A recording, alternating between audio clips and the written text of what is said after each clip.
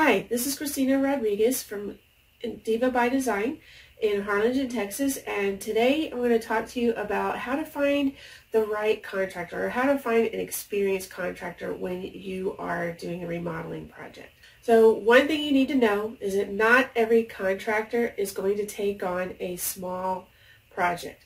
What's a small project? Well, they consider one room to be a small project.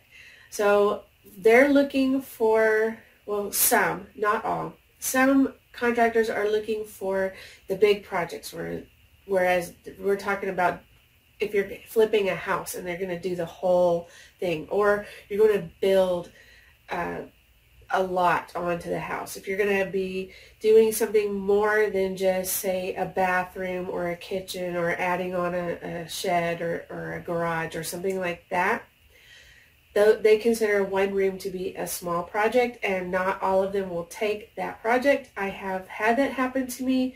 They come out and they say, oh yeah, this is great, we'll give you a quote. Never hear from them again. I call them back to, oh, we decided we didn't want the project because it was small and we're looking for the big projects. So then I'm having to look for somebody else. That's okay. It's normal. You'll find the right person. Make sure that when you are looking for a contractor that you have a list of 3 to 5 and you make appointments with each one of them to come out and give you a quote or an estimate on how much the work will be. If you've hired me or another interior designer to do your design plan, then you've got that to show the contractor and they can give you a better estimate. Ask for references for your contractor. Same thing you would do with a designer. Ask for references. They should give you references. They should have pictures of previous work. You should be able to call those references or talk to them, see the pictures, that kind of thing. That's always good. If they say no, then there's a big red flag.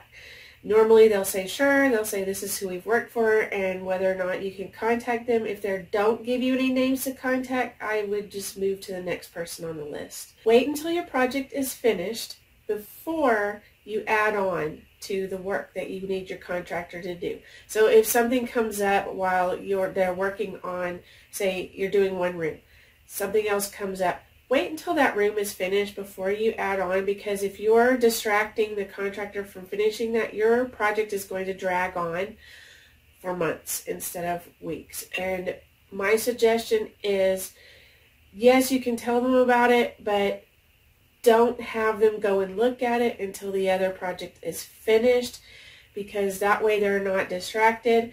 And every change that you make during a project, anytime you change the scope of work, they could charge you $350 just to make that change. That's not including the labor. That's not including the materials. That is a change order.